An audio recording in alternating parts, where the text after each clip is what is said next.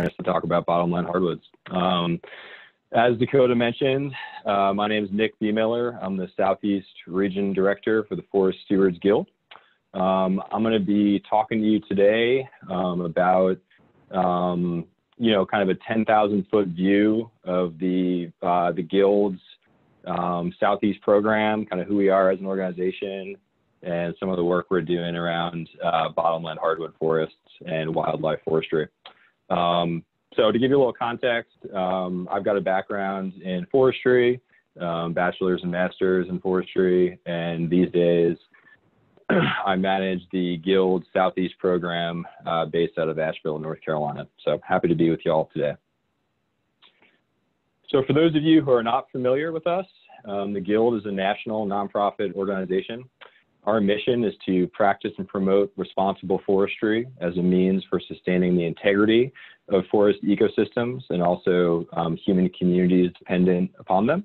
So really taking a balanced perspective of the social, ecological, and economic factors that relate to our forests, broadly promoting forest stewardship, more specifically promoting ecological forestry. And so we do that in a variety of different means, including education, training, policy analysis, research, to some degree advocacy, and increasingly more boots on the ground action, really working on a regional level to work with partners to implement meaningful conservation projects in the different places where we work across the country. Our national office is in Santa Fe, New Mexico, but we have field offices around the country, including the Northwest, the Lake States, the Intermountain West, Northeast, and like I said, I manage our Southeast program based out of North Carolina. We're somewhat of a unique organization in that we both have program staff that work around the country in different regional offices to help achieve the Guild's mission. But we also have a membership program of both professional members and affiliate members who help achieve our mission and the work they do as well. And so as a member of the Forest Stewards Guild, you adopt a series of guiding forest stewardship principles that help shape your approach to forest management.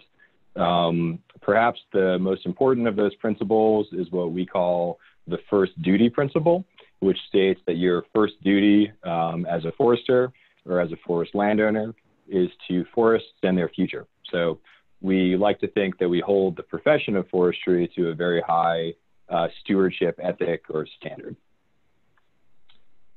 And so some of the work we're doing in the Southeast includes some of these major kind of programmatic focal areas. So over the past several years, we've been working to connect sustainable biomass sourcing and sustainable supply chains more broadly to positive conservation impact. And that has occurred in a variety of different ways. We've been working in Western North Carolina on some collaborative forest restoration projects.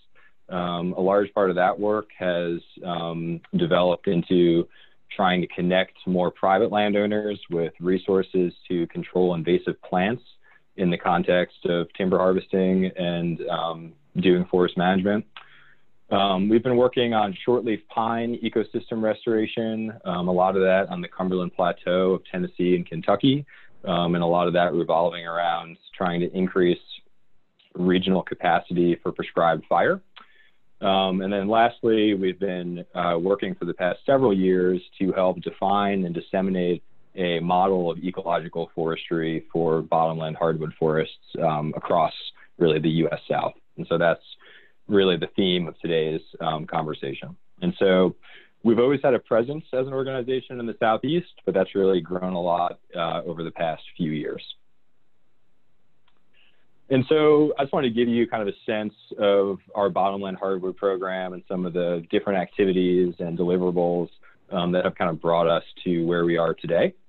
So it's been kind of a long arc to help move the needle and really elevate the standard of management for bottomland hardwoods across the region. Some of this started back in 2012 when the Guild produced a report on forest biomass retention and harvesting guidelines, which was in part a response to some concerns among some groups around the increased biomass market and some of that potential impact on bottomland hardwood ecosystems.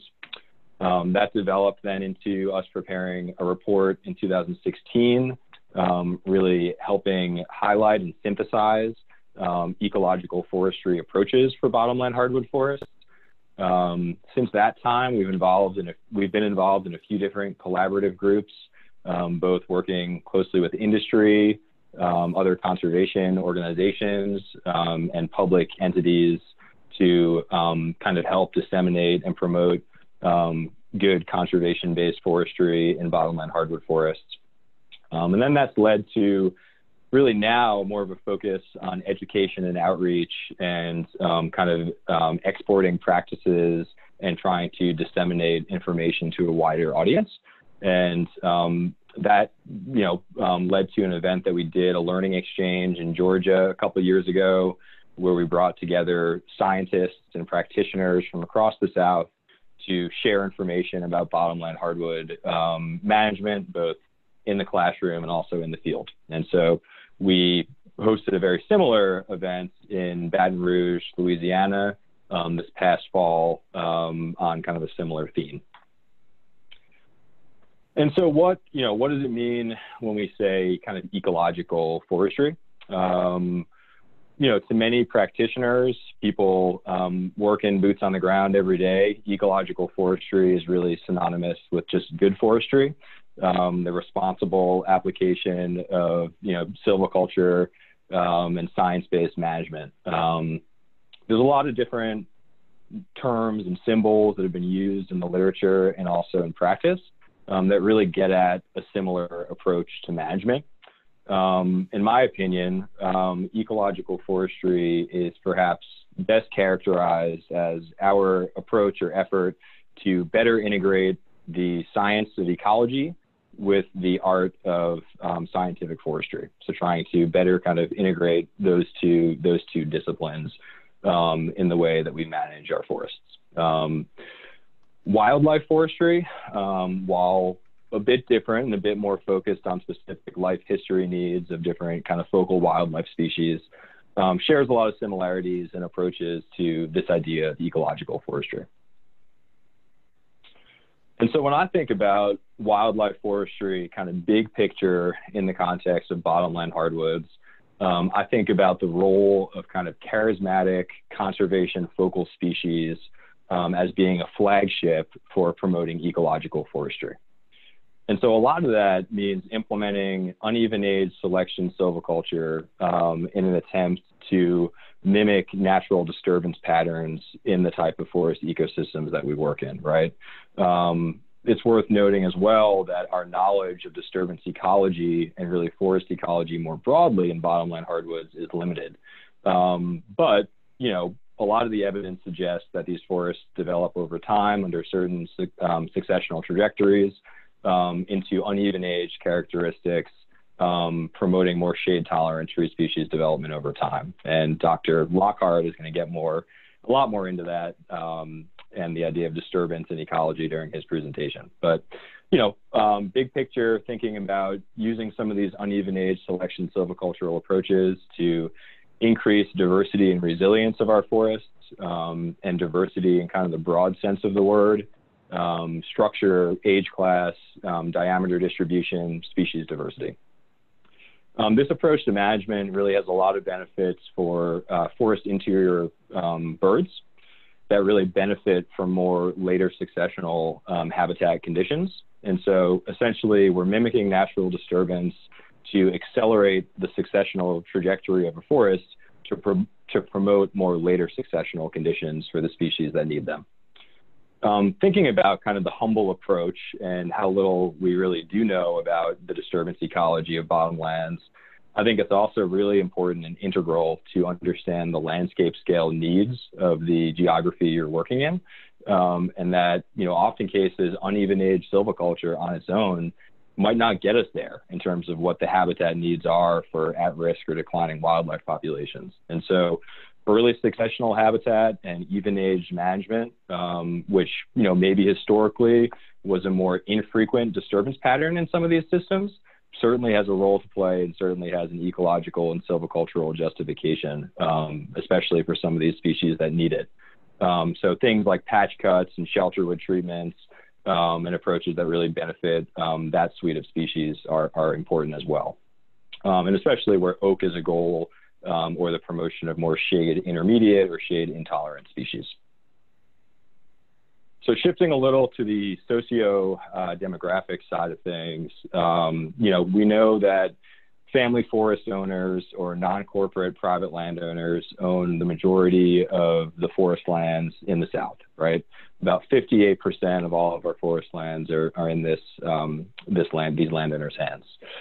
We also know that the majority of those, about 88%, don't have a written forest management plan, and many are considered underserved, as evident by very low adoption rates of things like government cost share programs and tax incentive programs. Additionally, these family forest owners report that their reasons for owning forest land are mostly associated with non-market values, things like beauty or scenery, biological diversity, water resources, and most importantly, for the context of this conversation, wildlife habitat. And so this evidence suggests to me that there's a huge opportunity for more strategic outreach to family forest owners in the region on wildlife forestry approaches to help meet their goals for their woodlands.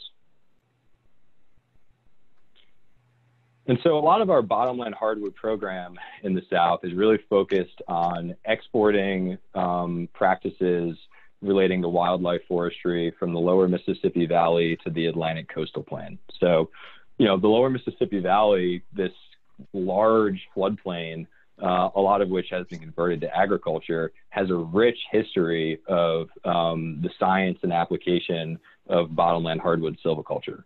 So a lot of our work is focused on engaging with those partners and leveraging that to achieve more of it, and specifically achieve more of it on family forest land in the lower Mississippi Valley, but also exporting some of those practices that are appropriate to the Atlantic coastal plain as well, where in recent years we've seen increased management of bottomland hardwoods in the Atlantic coast, but not always necessarily the adoption of more sophisticated silvicultural approaches. And so thinking about the differences in markets, thinking about the differences in terms of different opportunities for foresters and landowners to implement those things is key.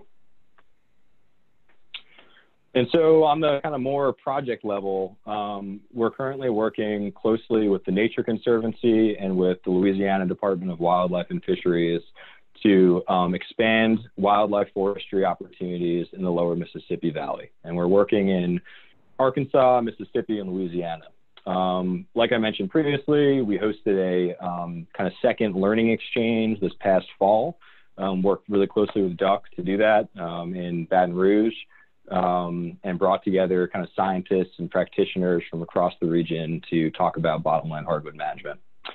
We're also planning a series of strategic outreach activities to family forest owners in the valley, working closely with the Nature Conservancy on that to utilize the lower Mississippi Valley Joint Ventures landowner database to kind of think about targeting some of these larger natural bottomland hardwood land ownerships.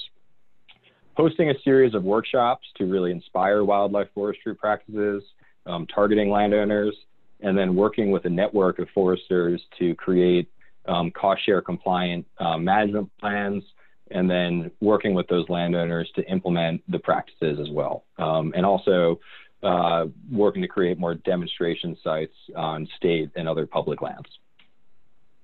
And so this kind of shows our overall kind of focal area. So just the ecoregion of the lower Mississippi Valley clipped into the tri-state region that we're working in. And so a similar project that we're doing in the Atlantic coast is really targeted to the coastal Carolinas. So we're working in the coastal plain of South Carolina and North Carolina to do a number of the same things. One of the kind of limiting factors that we've come to appreciate is that there's really a lack of demonstration sites in the Atlantic coast that showcase what this type of silviculture and this type of management looks like on the ground in bottomland hardwoods, and how to pull it off economically and operationally. And so we're really excited to be partnering with the Fish and Wildlife Service and also with South Carolina DNR to create some of those demonstration areas for wildlife forestry on the public land bases in those states.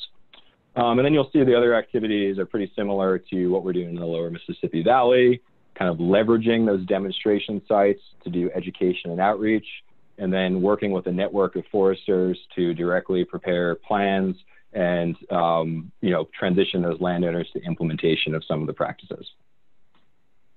And again, this is our focal area, the coastal plain ecoregion, and then some of our target focal areas for outreach and on-the-ground activities. And so that's all I have, kind of 10,000-foot view. And so thanks for your time, and thanks to all our partners and sponsors for these projects and activities. And at this point, I'll stop sharing my screen and punt to the next presenter. Great. Thanks, Nick. And I think, Brian, if you want to get ready with your presentation next. Thank you, everyone who's joined us into that call. I just ask that while you're here, you have your microphone muted so we can try and avoid background noise, so we can listen to our great presenters. Up next, we have Dr. Brian Roy Lockhart. He has always been passionate about hardwood silviculture, particularly in bottomland hardwoods. He has been a professor at both the School of Forest Resources at University of Arkansas and the School of Renewable Resources at Louisiana State University. Most recently, he was a research forester for 16 years at the Center for Bottomland Hardwood Research in Stoneville, Mississippi, and we're pretty excited to hear from him today. And if you have any questions that occur during this presentation or during the next presentation or any at all, feel free to type them into the chat box on the right, and I'll take note of them and be able to ask them for you when we have time for questions at the end of both presentations. Okay, can you see it now? Not yet. Okay, what do I need to do? All right, can you see at the bottom the share screen?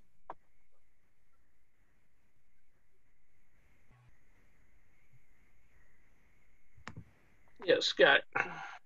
Perfect.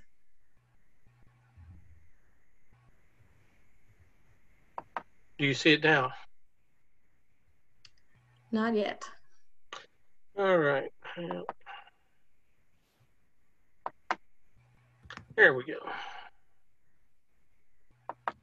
I know we went over this, but I'm getting too old.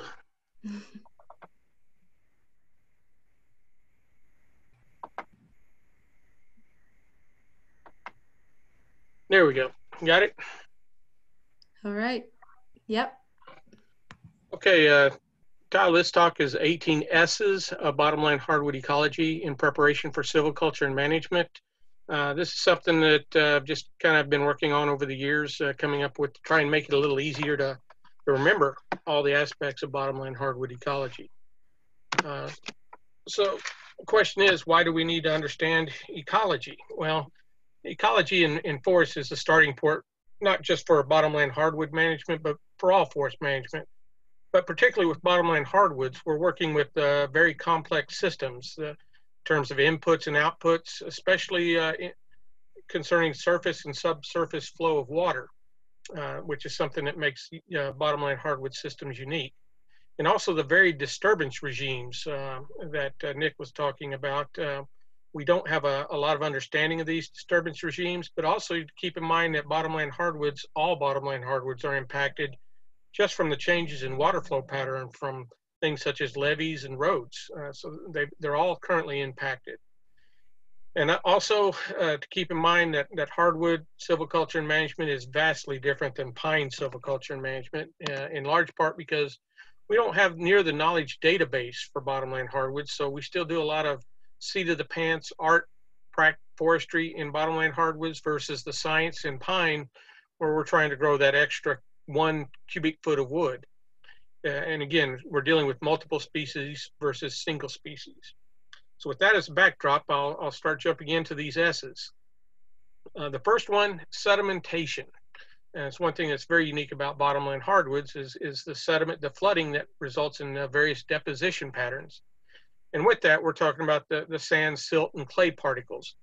In this example here, you can see in the front here is a sand deposit before this was cleared for agriculture. And in the back, you've got more of a loamy soil. And in the very back where you still have forest, that tends to be heavy clay soil that still floods a lot. So, and in the next slide, you can see that it doesn't take much change in elevation to get these different deposition patterns. As you can see, this is the same slide, same spot, more or less. You can see the little sand ridge here compared to where he's standing at. So sedimentation. This leads to soils. These different deposition patterns lead to different textures.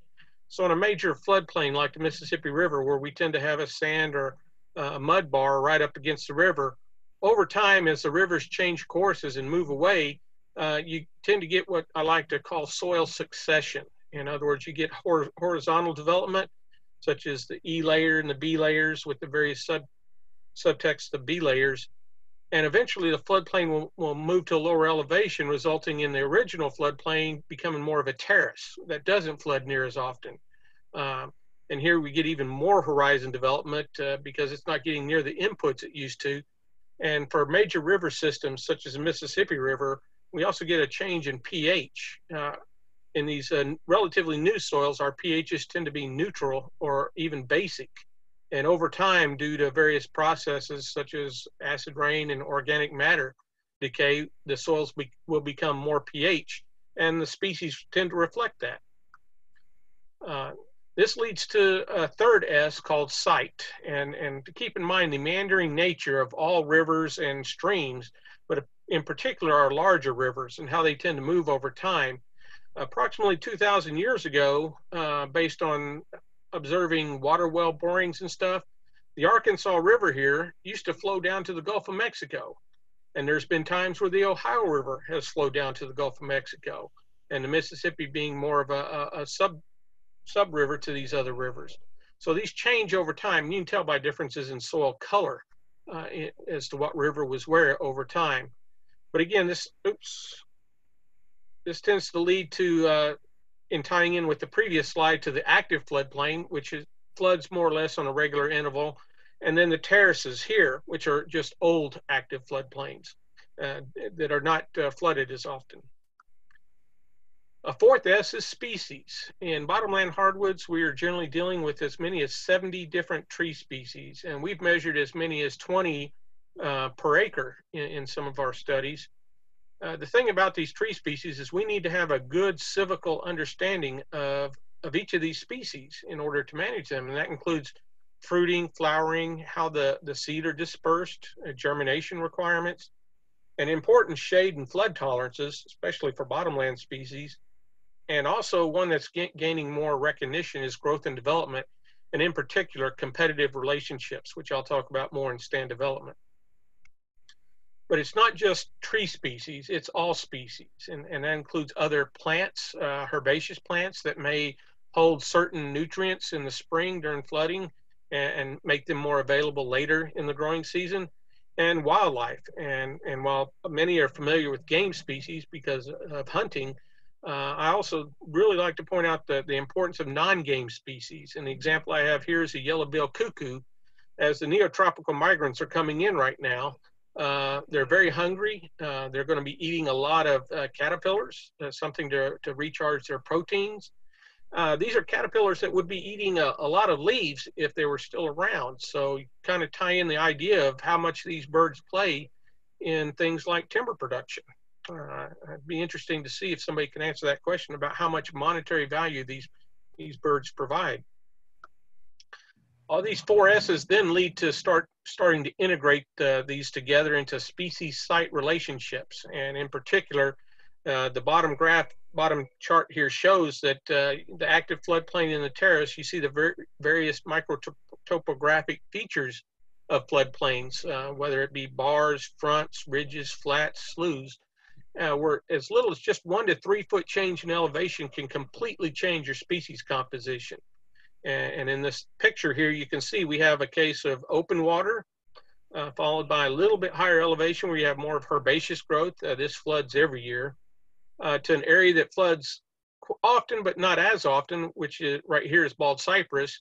And in the background here is water oak. And really the change in elevation is just about 1 foot here in this particular spot, but it completely changes the soils, which changes species composition. And this integration of these previous S's into species-site relationships are what I like to term, are bringing to mind the increases in complexity in bottomland hardwood management. All right, the sixth and the next couple will be similar, are seed biology, ecology, and ecophysiology. Again, this goes back to some of the silvical understandings that we must have.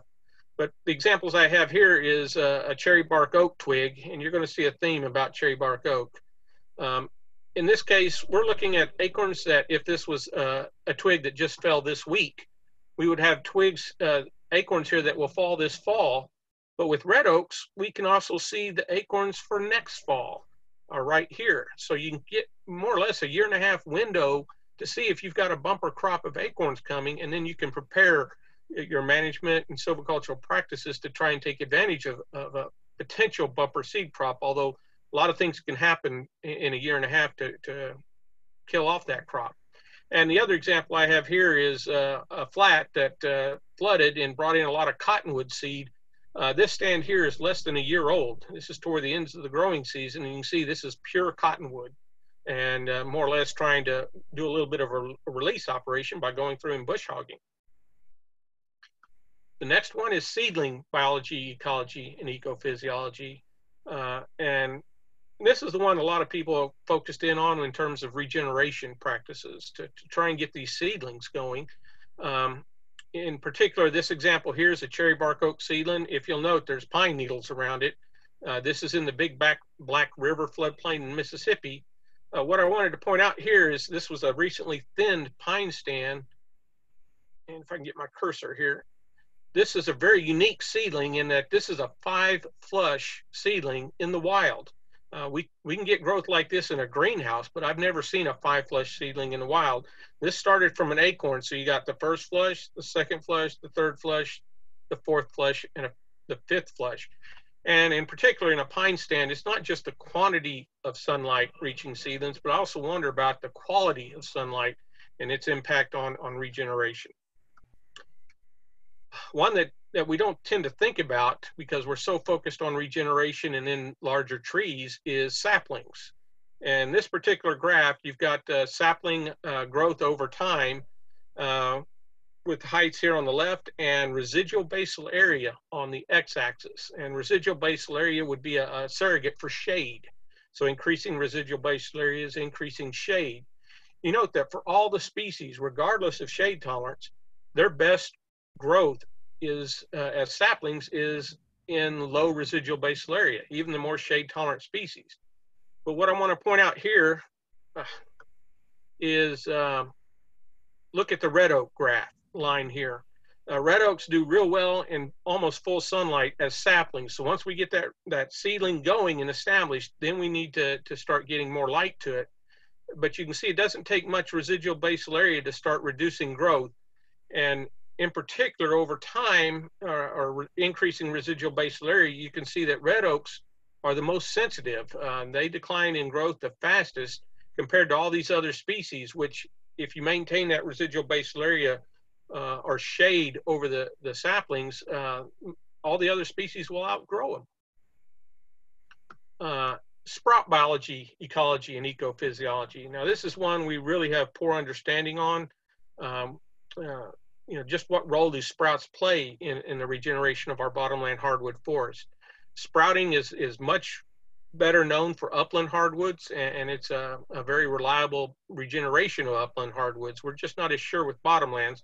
This is a water tupelo stump sprout, and this is a sycamore stump sprout that I believe is in its second growing season. Just as by way of knowledge, that I've yet to see a large sycamore tree not sprout. Usually as the tree gets larger, its propensity to sprout is less, but sycamore seems to be doesn't follow that rule. A 10th one is stand structures. So a question I like to ask folks is this stand here, which is in the Roanoke River bottom in North Carolina, is this an even age stand or an uneven age stand? And in this tour we took back in the late 1980s, this is actually an even age stand. The forester for the company that was showing us this property has cored this cherry bark oak several times. This tree is only about 50 years old. And the intermediate sized trees here are sweet gum, and the small stems are ironwood. And we'll hear that theme over a few more times when we talk about stand development. But this is one of the big misnomers that we're starting to change now, that this would graph out as an bell-shaped or a reverse J-shaped curve indicating an uneven age stand, when in fact it's an even age stand.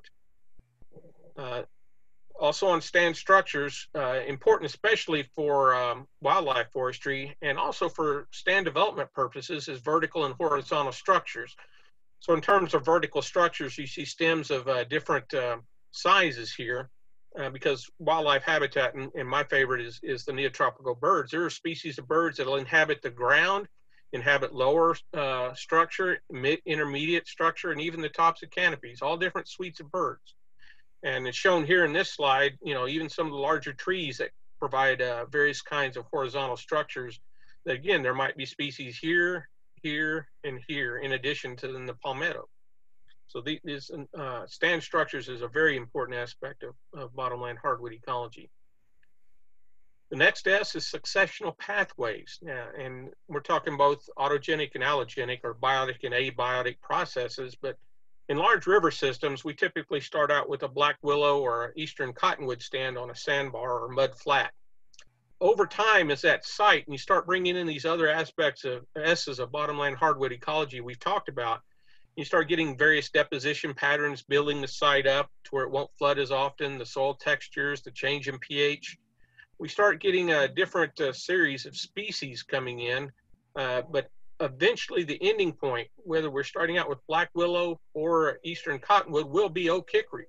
Now we're talking anywhere from 600 to 1,000 year time frame with this. But again, there are examples within the Batcher land, or the land between the levees and the Mississippi River, where we have oak hickory forest, but they're on high ridges that if you probably bored down many feet, you might end up finding a sandbar down there. But again, and in minor river systems, such as the Saline River in Arkansas, where we tend to start out with something like river birch, more or less the same thing happens, just a different suite of species, but we eventually end up with oak hickory. So understanding where you're at in a successional pathway is an important aspect of bottomland hardwood ecology. The next one is scale, type, frequency, and intensity of disturbance. You'll see these mentioned in various orders. I use scale first so I can meet my S requirement as one of the 18 S's. But we have much to learn. As Nick mentioned, we don't have a very good understanding of natural disturbance patterns in bottomland hardwoods, and complicate with that with the fact that they're always disturbed in the fact that the flood patterns have changed. A concept that's gaining popularity out west, and this falls in line with ecological forestry, is the ENDR, emulating natural disturbance regimes. And that's something that is being published quite a bit on forests out west, a little bit in the south with longleaf pine, and also up north. But we really haven't touched that in bottomland hardwoods, in part because we just don't have the knowledge base to do that. But I think it's something that's coming down the road. The next S is stratified mixture concepts, and this is going back to some of that stand structures. Again, you have this jungle stage. This was a planted stand to water and willow oak in an old field next to the Mississippi River levee on the protected side of the levee. It's hard to tell that there's planted trees in there because of the invasion of box elder and swamp dogwood that occurred here. In fact, during this stage when we're walking around in here, those are the dominant species. The oaks are there, but they're just not very prominent. But over time, which I'm going to show in the next couple of slides, that'll change. And as these stands stratify and start sorting themselves out to where we end up with, again, a stratified stand here that probably started out as a jungle in the sapling stage, but you have this large cherry bark oak, again, surrounded by sweet gum, and the smaller stems tend to be ironwood. All right, this gets into my most favored S, and that's stand development patterns. I have a lot of interest in this topic. A very interesting study done out of the Southern Hardwoods Lab in Stoneville back in the 1950s was looking at more or less some clear cuts, and then how the number of stems over time. These are stems that had to have at least a DBH before they were measured. But you can see early on in stand development, if I can get my cursor to work, you can see by age 9 to 10 that we had a major influx of river birch, sweet gum, and ironwoods. And notice that the oaks are not near as prominent as these other species in terms of trees per acre, but they're there. And they're kind of hanging around over time. You get to age 37, they're still there. We still have more ironwood and sweet gum, but the river birch has really declined. That's a short-lived species. So more or less, if we look at the next graph, which is basal area, we can see that ironwood, even though it was had the highest density of stems per acre, you can see it never constituted much of the basal area because they were always small stems. But note the river birch here in yellow, how it used to have a considerable amount of basal area, but it's almost non-existent by age 37.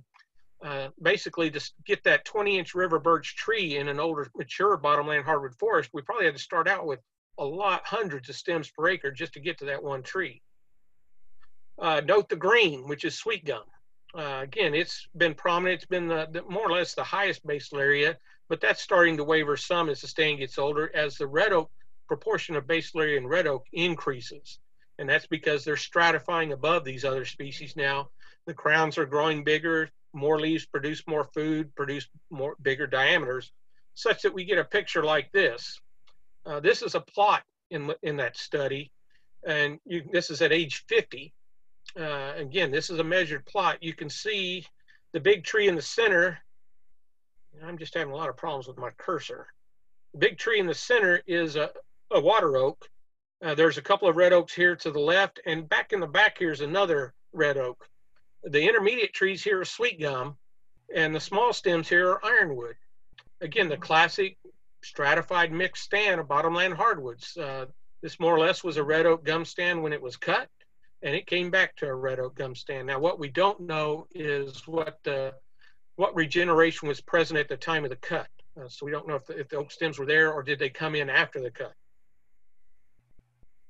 Another S is services, and in particular for what we're talking about today is wildlife habitat. Also flood attenuation, clean water. But also as part of services, this used to be called functions and values, and they now lump it all under services.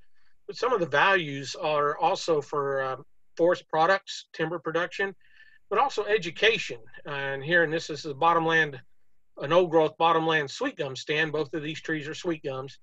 And then some of the oak plantings that are occurring in the Delta, which are not doing very well. You can see they're very limby. They're not stratifying because there's not other species in there. These are pure red oak stands. So there's a lot of education that comes along in terms of values of bottomland hardwoods. Another S is sound science. This is increasingly important. You heard Nick mention it a few times, but we're well behind on the science in bottomland hardwoods. There was a quote from a person about bottomland hardwoods compared to pine that we were about 20 to 30 years behind in the research bottomland hardwoods to pines. That quote was done in the 1940s, and I think if anything we're even further behind today. And part of this is due to there's very little organization in research in bottomland hardwoods. It's more or less people doing individual projects on things they're interested in or things they can get funded.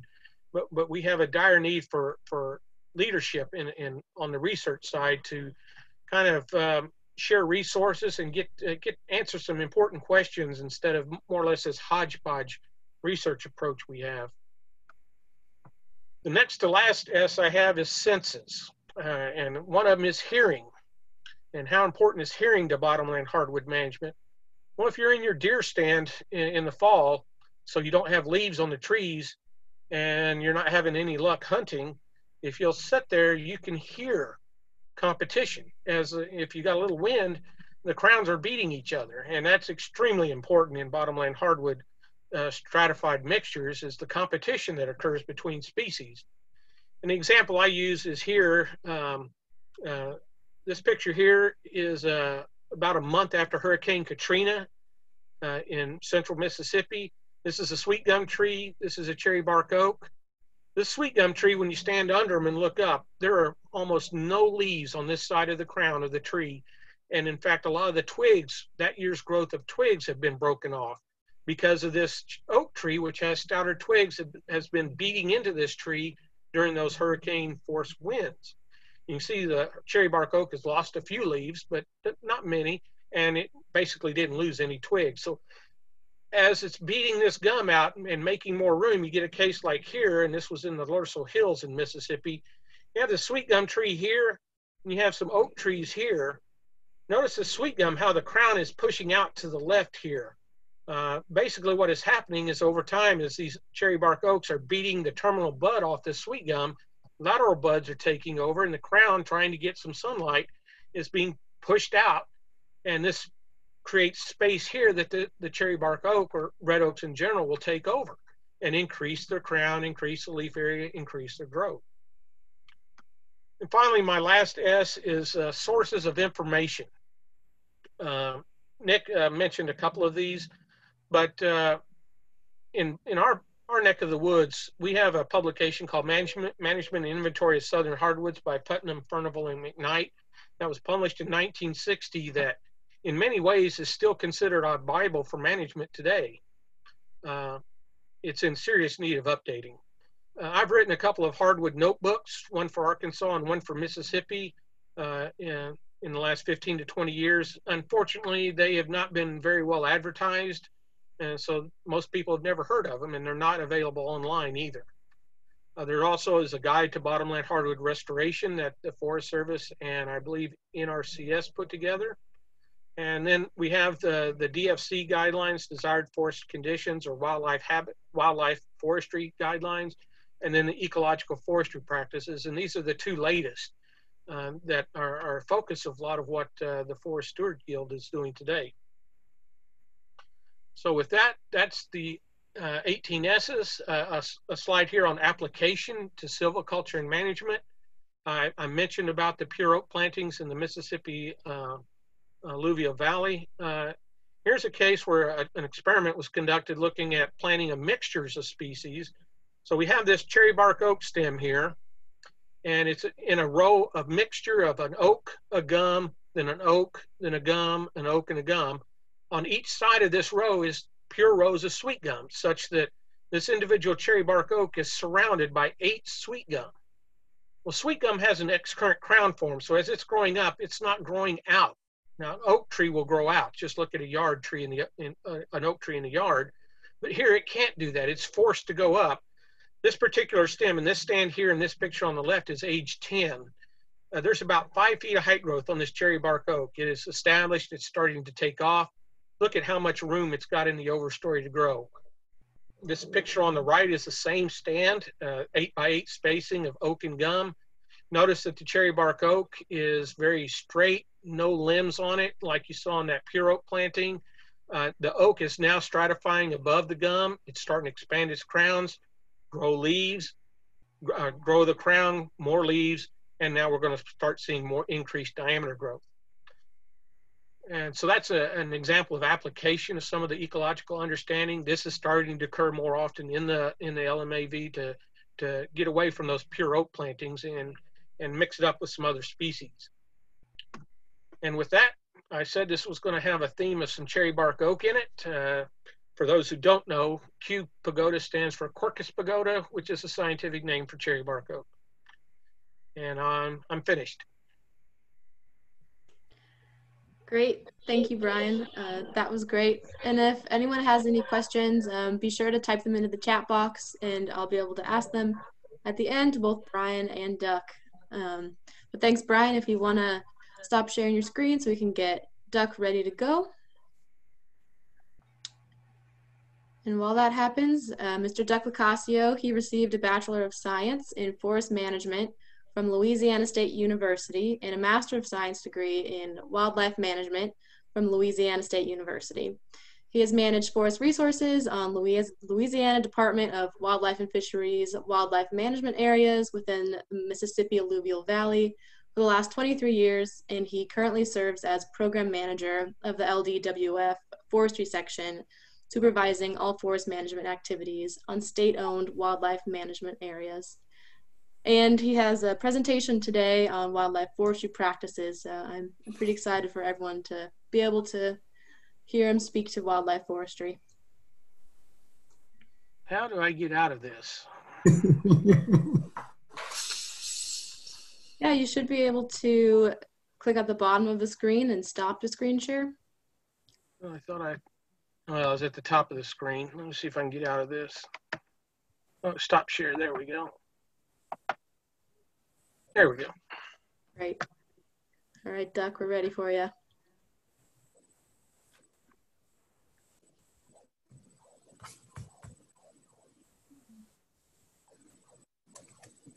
All right, you see it? Yep. Good, Dakota? Okay. Yep, looks great. Thank you, Dakota, for the introduction. Title of my presentation today is Wildlife Forestry in the Lower Mississippi Alluvial Valley. It's a lot to cover in 25 minutes, so we'll jump right in. Here's some fun facts about the Lower Mississippi Alluvial Valley, also called, you'll hear me talk about it as MAV or LMV. Prior to European settlement, forests occupied approximately 25 million acres. By the mid-1980s, only about 6.6 million acres remained. Over the, since the 80s, we've restored about 1 million acres. Most of that is WRP property, real young hardwood stands. But we're sitting now at 7.6 million acres, which is approximately 30% of the historically forested area. Nick had a picture similar to this. This is a geographical area of the MAV. This is actually showing forest types or forest communities or land use. The take home here is the white is basically all agriculture. It's over 70% of the land area is in rice, beans, cotton, or corn, a little sugar cane down south. The brown is the wooded wetlands. That's the remaining forest. That's the 30% of the MAV that's still forested. This is important because as wildlife managers, we must attempt to provide life history needs for wildlife populations on less than a third of the historic landscape. Now, that landscape, who owns it? Well, Nick had discussed as far as in the South, how much is in private, how much is in public, but in the MAV, 18% is in public. That's primarily state wildlife agencies like mine, Louisiana Department of Wildlife and Fisheries, and U.S. Fish and Wildlife Service. These stands are primarily mature hardwood stands. They're managed for wildlife habitat because they're owned by state and federal agencies that are either mandated to manage for wildlife, and they also have long-term objectives. And they're not going to change hands. These properties aren't going to change hands. 82%, the vast majority of the forested habitat in MAV is in private ownership. These are generally younger hardwood stands, a little bit less attention to wildlife, and short-term objectives, much shorter than you're going to find on public land. So what is wildlife forestry? Nick had that list of things that are kind of similar to wildlife forestry: ecological forestry, uneven age forestry, near to nature forestry. In preparing for this presentation, I did a pretty vast search looking for a definition of wildlife forestry and really didn't find one, or didn't find one that I thought fit. So I drafted this one that I believe contains all the key points that we'll discuss today. It's basically applying the principles of forest ecology and silviculture to produce life history needs of wildlife at both landscape and stand level scale while improving timber stand condition, providing for forest regeneration, and producing forest products in an ever-changing environment. I'll just break it down just a little bit. We're applying the principles of forest ecology and silviculture. That's what Brian just finished discussing with the life history needs of wildlife. That's a lot of folks on this call are probably have biological backgrounds. Those life history needs, that habitat we know that each individual and suites of individuals species need. And we're going to provide this habitat, understanding ecology and forestry of hardwood, bottomland hardwood forestry, while when we make an entry, we're going to improve the timber stand conditions. We always want to make the conditions better than it was when we first moved in, or moved in with some type of forestry practice. And when I say moved in, I mean move logging equipment into the woods. You want to improve that stand condition so that the next time you enter it, it'll be in a little bit better condition. Maybe you'll have a little bit more valuable products to sell. Therefore, you can enter more sooner to provide additional wildlife habitat. Always providing for forest regeneration and producing forest products in an ever-changing environment. And that's kind of a key, especially when we're talking about the Mississippi Alluvial Valley, that ever-changing environment. Because the MAV is far from a static system, and managers must constantly adapt to flooding, unpredictable droughts. Here, the last several springs and summers, we've had high water that stays up late into the spring, into early summer. That has a lot of we have a lot of issues with browse and cover we're trying to produce from a wildlife habitat standpoint, but also regenerating those forests. We oftentimes lose our regeneration, and starting to lose on some properties, especially in the lower portion of the MAV. Due to the Mississippi River flooding up into the summer, we're starting to lose overstory, mature timber, 80, 100-year-old stems. And then we always have to be mindful of this ever-changing environment that you have these short-term kind of yearly things that happen, droughts and floods, but in the area where I do a lot of work in the southern part of the MAV in Louisiana, our whole plant communities are starting to change. And what was basically losing track of thought for a second. Anyway, these forest communities were once, I try to go back to it, I'm sorry. Anyway, key point is ever-changing environment, and we need to be cognizant of that as we make these decisions. Wildlife forestry, but the process is all the same. Whether you're dealing with a large WMA or a large refuge or just a private landowner, a tract, it's all, you can dumb it down and simplify it by following this process. We first start with a general evaluation, both from the stand level to the landscape level. Just generally, what forest types make up that property, what plant communities make up that property, and generally what condition they're in. This allows us to compartmentalize and develop an entry schedule. We're going to go ahead and break these stands in this larger property into stands or compartments, and then enter the compartments on a schedule to evaluate the timber and the habitat conditions at the compartment level. That's when we're going to go ahead and do an active timber cruise. Also look at each, when we enter each compartment, look at the habitat requirements and life history needs of the species that we're managing for on that property. And that's based on the objectives of either the WMA or refuge or landowner if you're talking about a private property. And then we go ahead and then we choose the methods at which to reach the objectives. The rest of this presentation is basically going to cover objectives and methods. But before that, we need to discuss just a few wildlife forestry key points. And that is that forest-dependent wildlife is responsive to habitat conditions at multiple scales, both at the landscape quality and site quality scale. Not all species require similar habitat. I know it's pretty simple, but thing to think of, but it's even more so, sometimes individual species require two different habitats. If you think about American woodcock, the difference between nocturnal habitat and diurnal habitat for woodcock are 180 degrees. So not all species and even individual species need various types of habitat. Because of that, there's no silver bullet habitat treatment. There's not one prescription we can write to provide wildlife habitat in the Mississippi Alluvial Valley, because it all depends on what wildlife species you're starting with, or you're managing for, the initial stand conditions, what you're starting with, the conditions of the surrounding landscape, and then also, recreational opportunities. That's a driving factor on state and federal properties because they are, recreational pursuits is what kind of drives those properties. And also in private land settings, most of the MAV is made up of private landowners who have it as hunting clubs or they're recreating in other ways, not just hunting, fishing, bird watching. And then lastly, future silvicultural options are influenced by long-term sustainability. Must always keep that in the back of our mind that we're managing for sustainability long-term. It allows us to get back in there and provide that wildlife habitat that we're trying to see. So let's talk about objectives.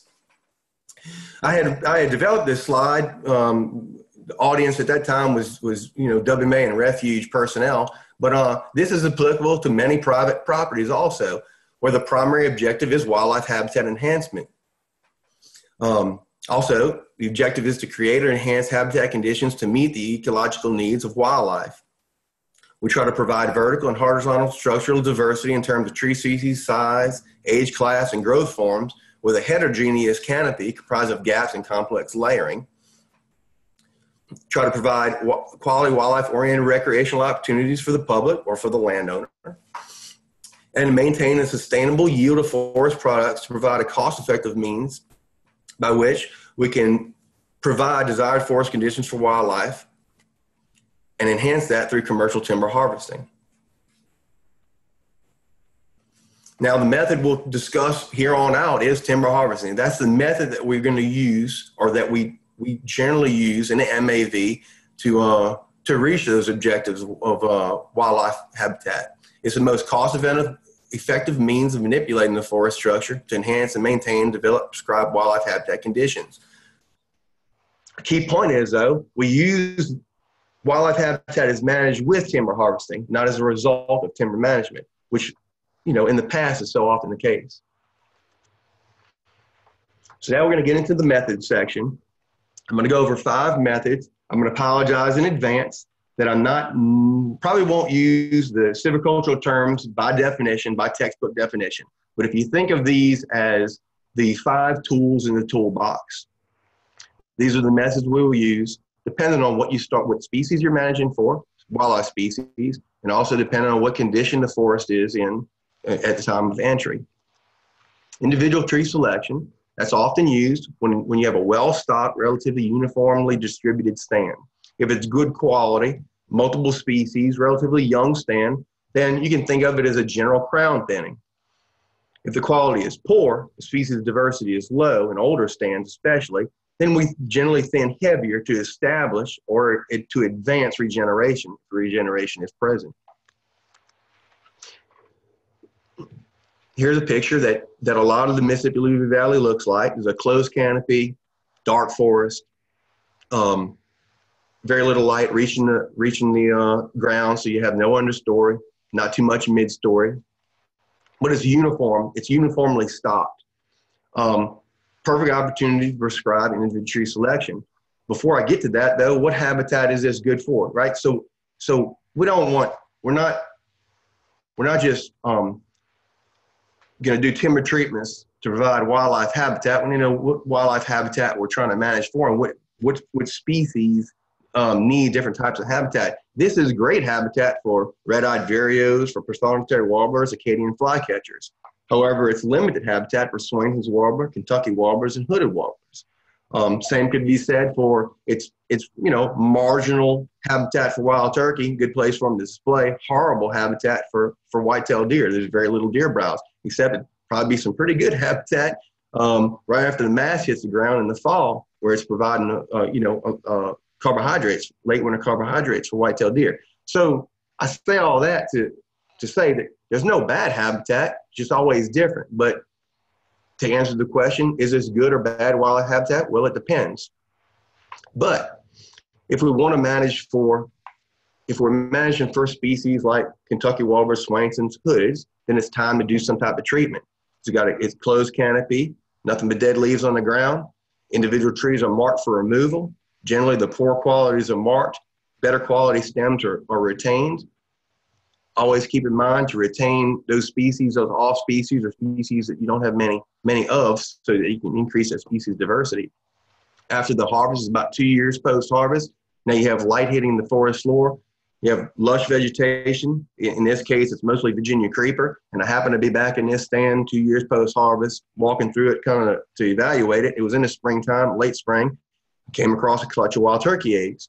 Now, I don't know if it was successful because I didn't go back and check, but I know this, had that hen nested 3 years prior before this treatment, you know, coons or possums or something would have come by and devoured her eggs by then. Another shot at individual selection, just showing that the stand may be uniform, but we don't necessarily uniformly mark it or thin it. We kind of let the forest dictate how hard we're going to hit it. If there's regeneration present, we might be thinning a little heavier. And if it just needs a general crown thinning, then that's what's prescribed. But in this picture, you can see up in the canopy where it's a, you know, crown thinning in places, a little heavier in places. Maybe they're off to the left of the screen. It didn't hit so hard. And this is a similar stand. Not sure, it's not the same stand, but similar stand, just showing that variable retention.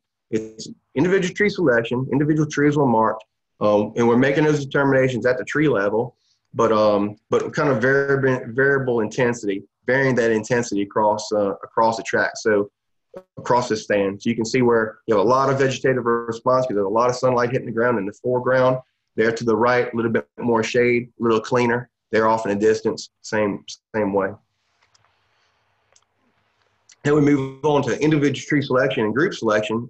Harvest, this is kind of the bread and butter. This is used for areas of good quality stocking or poor quality stocking. You thin where it's good, and then group release where it's poor, where the stocking's poor. Generally in those poor stocked areas, light will be hitting the ground. Regeneration will normally be present, and you can release it with groups. It's also used when the overstory is manageable, yet desirable regeneration is fading. We opportunistically release regeneration with groups and thin in between. And then when the overstory species diversity is low and regeneration is more diverse, we can thin to increase diversity by retaining those off-site species or the species we don't have many of in that plant community, and then release and regeneration when appropriate. And here's some shots of individual and group selection harvest. You're kind of standing in a group in this picture.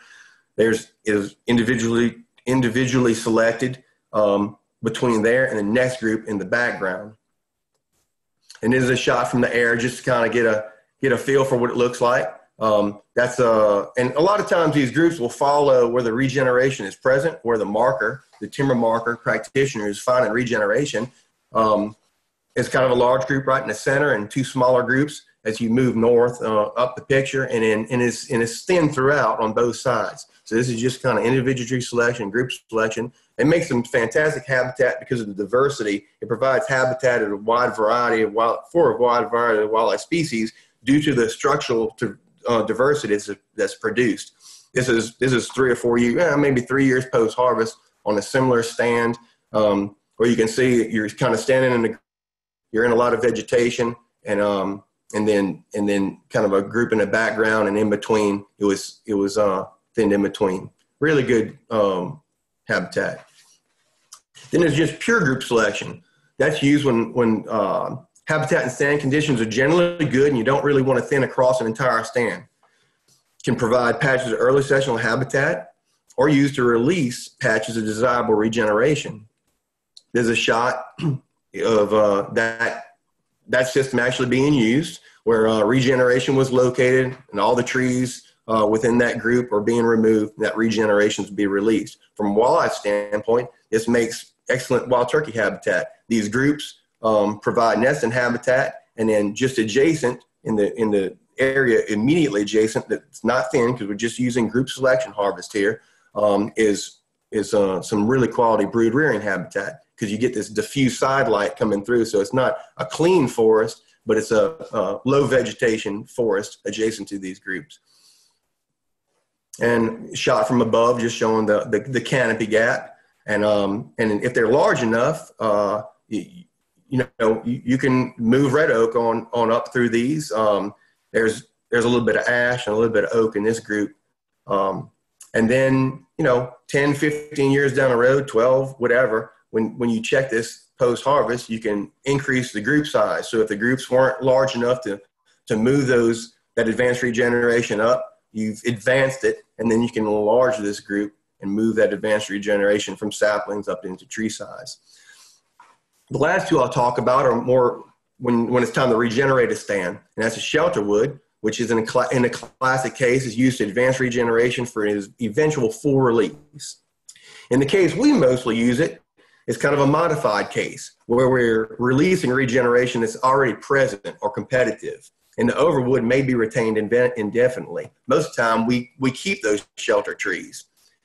In doing that, we end up with a 2-layer canopy, which is structurally, we retain that structural diversity, and we have emergent trees within that treatment area, and we're able to retain desirable habitat components such as snags, cavities, mass producers.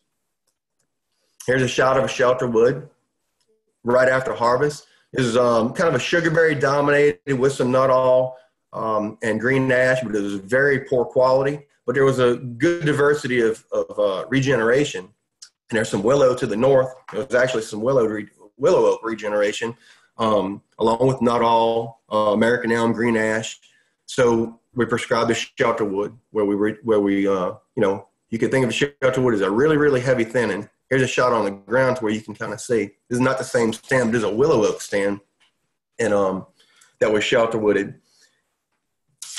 And in these shelter wood stands, the wildlife species, we're doing it for the silvicultural reasons we're doing it, but from the wildlife habitat reasons that is being done, 2 to 5 years post-harvest of a shelter wood, that makes some really primo yellow-breasted chat, indigo bunting, painted bunting, common yellowthroat, those early successional species.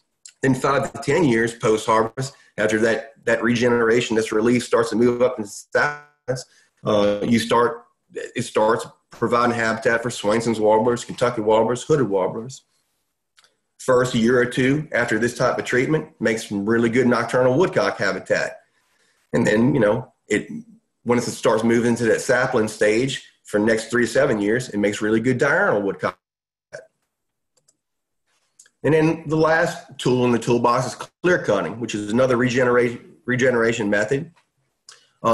It's to release advanced regeneration under a very low quality overstory. It can also be used in a species conversion, often in conjunction with artificial regeneration. And these examples is just that. So this is a species conversion. This is in the lower Mississippi Alluvial Valley. It's pure sugarberry. It's a stand that's basically all shade intolerant species, closed canopy, pure sugarberry, really poor quality. Another example of this, a little bit further up in the Delta, in the Mississippi Alluvial Valley, up in the Mississippi Delta that I've seen, is these same stands that have a lot of ice damage and therefore get a lot of rot coming down the tree. And so real poor overstory, no regeneration, no understory, very little midstory. It's poor wildlife habitat, and the timber quality is very poor. That's when it's time to go ahead and clear cut artificial regeneration. And in that case, that's exactly what we did here.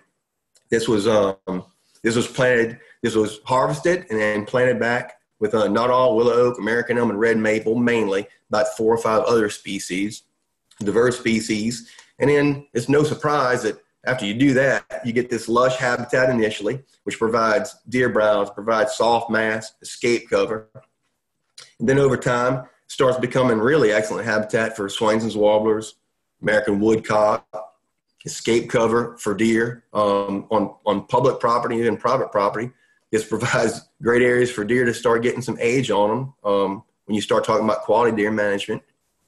But it's no surprise that ultimately it becomes a young closed system providing limited habitat for some time. As long as this type of habitat doesn't dominate the landscape, some of this is good. It contributes to the landscape diversity. As you can see in this picture, the red oak is there. And this picture reminds me a lot of the one that Brian had showed you earlier with the swamp dogwood and red oak. But the red oak is there, and over time, it's going to pull through, and these younger stems are actually training it up. That's the silvicultural side of things. But from the wildlife habitat side, this is decent habitat for, Acadian flycatchers and those dark forest type birds that need that closed canopy forest. But for the most part, for the disturbance-dependent species that we deal with, this is more of the habitat that they're looking for. So this is going to be my last slide, and this is kind of the end game, that complex layering of multi-species forest that provides all the habitat niches for the vast variety of wildlife species that we manage for in the MAV. And that kind of ends it. And then we're open to questions for either my presentation or Brian's or Nick's. Yeah, thank you so much, Duck. That was a great presentation, and Brian, also a great presentation. If people have any questions, please feel free to type them into the chat box. We did get one from Henry a little bit ago about how to reforest a clear cut using wildlife forestry practices. And I know, Duck, you just spoke to that, but maybe a couple other examples of like tree species or wildlife species you really want to look for. Yeah, in reforesting a clear cut. So, in speaking of the MAV, and it doesn't matter if you're in the MAV or not, when it's time to reforest it, as far as if wildlife is your intention, you're going to reforest it with the species that are specific for that site. If it's a heavy clay soil, lower ground, frequent flooding, it's going to be overcut and bitter pecan and that group of species, that plant community. If it's a little higher, then it's going to be water oak and willow oak and so on. So it's all about matching, putting the right species on the right soil type, right elevations, right place in the Mississippi Valley, and then turning it loose. That's, if there's reasons to clear cut, but if it's time to reforest a clear cut, then that's what I would do. It would be, I'd bring in, provided there isn't natural regeneration present. Oftentimes there is on private landowner, if you end up with a clear cut, that's what was prescribed. There may be natural regeneration present, and if so, there's no need to plant anything. I guess there's the two examples. The example I ended my presentation with, which is a total species shift, and then if your natural regeneration is present, then you just let Mother Nature take its course, because Mother Nature is generally putting the species that will survive on that site there for a reason. Great. Thanks, Duck. Next question from Robert, really wondering about why there was no mention of using crop tree management for wildlife management.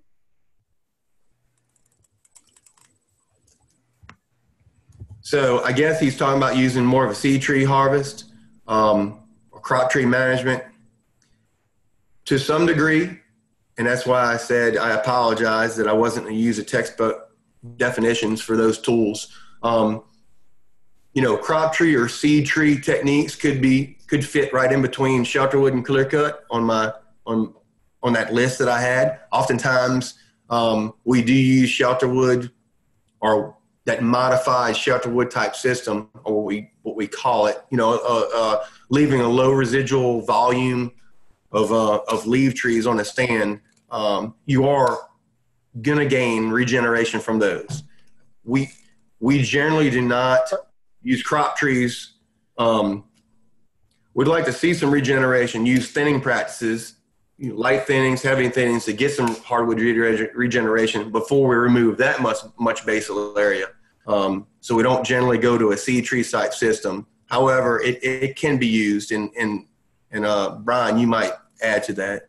Yeah, Duck, the crop tree management system is been developed mainly for upland hardwoods. It's actually not a regeneration type treatment. It's more or less you select your desired crop trees. It's definitely a timber production, quality timber production practice, where you find your crop trees at a relatively young age, and you maybe thin a tree or two around them to keep promoting that individual tree.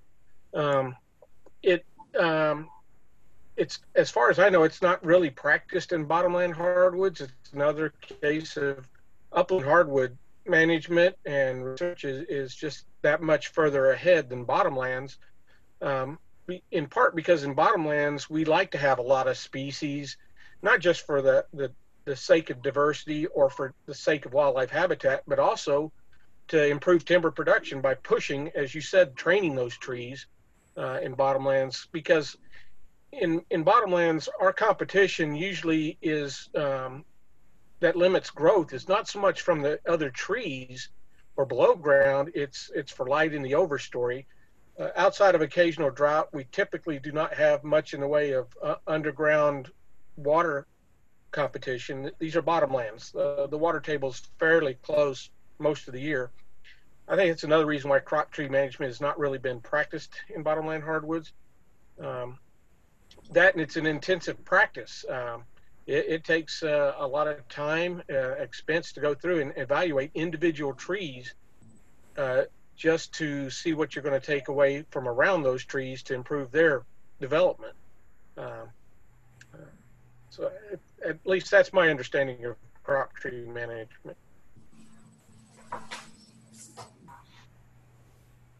Yeah, and it looks like we had a follow-up question from Amanda. I'm just going to read it. It sounded like the shelterwood with retention keeps some super canopy trees for wildlife.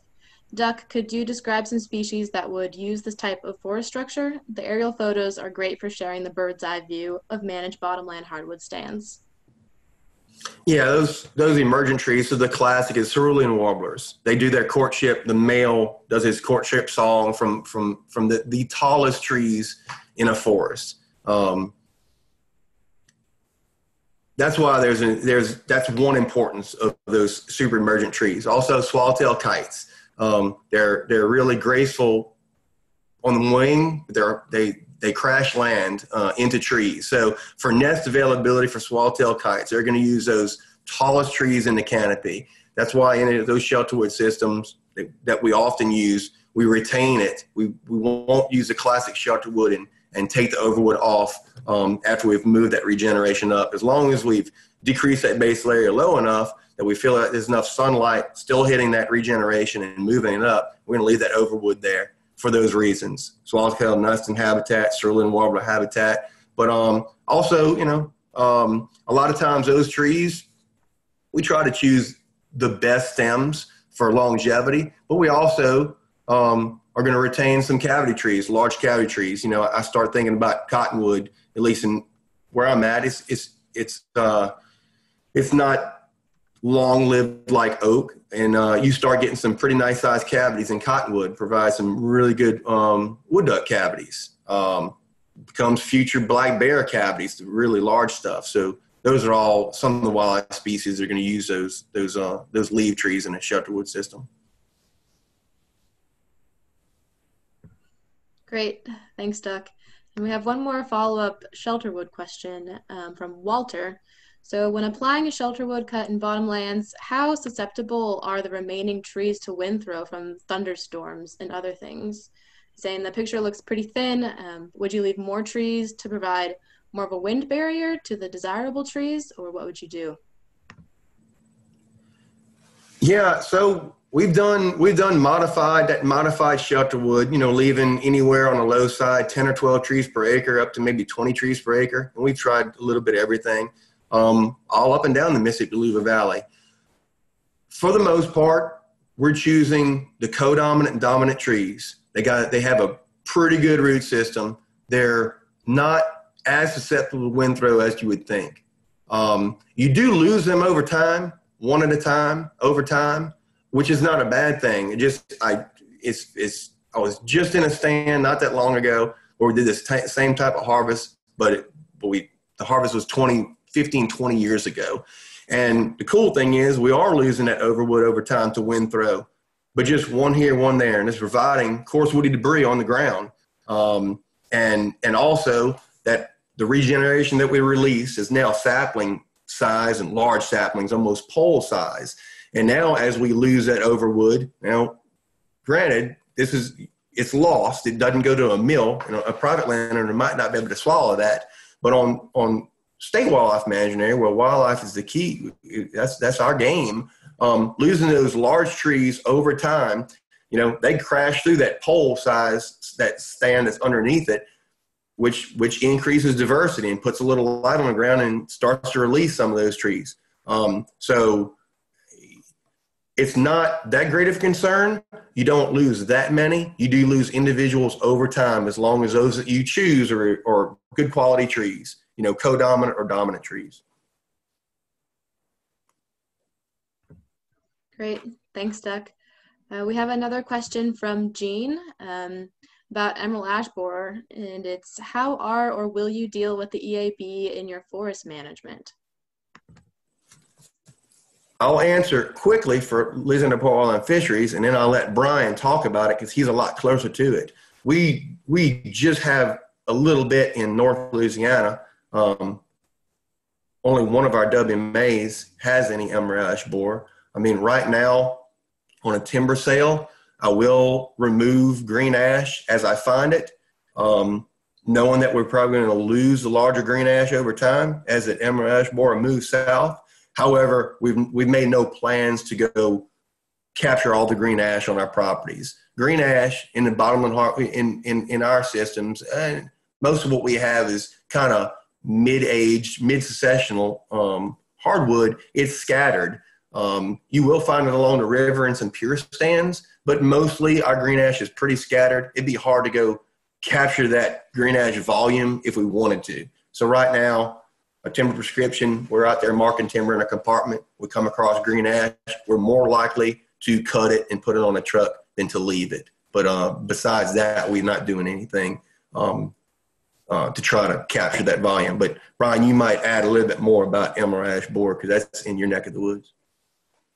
Yeah, neck of the woods. I've actually moved up to closer to the Ozarks now, but I used to live down in the Delta. The main thing I can say to that was daily watching log trucks full of large ash logs. People were liquidating it in anticipation of the borer.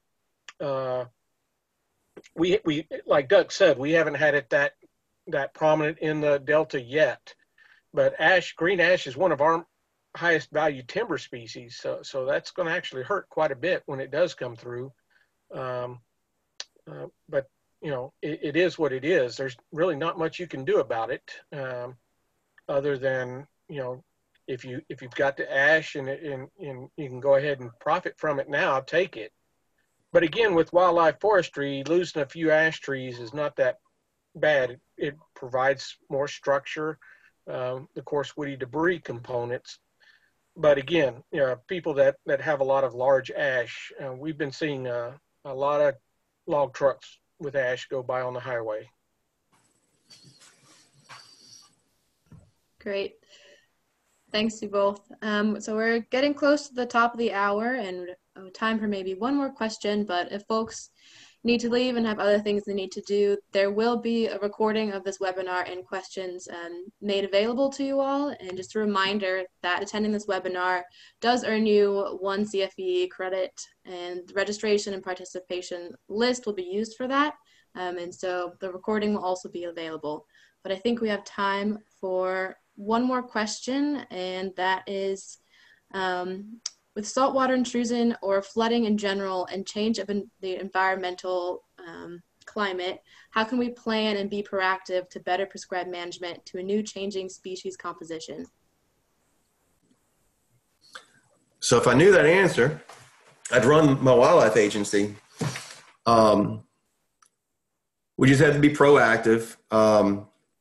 In Louisiana, especially, we actually see we have saltwater intrusion happening regularly, subsidence. Based on the ecology and silvicultural knowledge that we have of the species that we deal with, we try to anticipate which way that plant community is moving and manage for that. That's a quick and easy answer. You kind of, in these systems that are changing really rapidly, and it especially is on the very southern end of the MAV, the wildlife habitat is happening. Mother Nature's causing it. We're ending up with early sessional habitat because we're losing it to saltwater intrusion or subsidence. But as managers, it's anticipating what that next plant community is going to be, so that we don't have to wait. Mother Nature will do it on her own. If we have, 80, 100 years, 200 years, 500 years, who knows? But as land managers, wildlife agency like I work for, we need to anticipate what that plant community is going to be, and to move the needle quicker, to move quicker to that next community that we can manage for wildlife.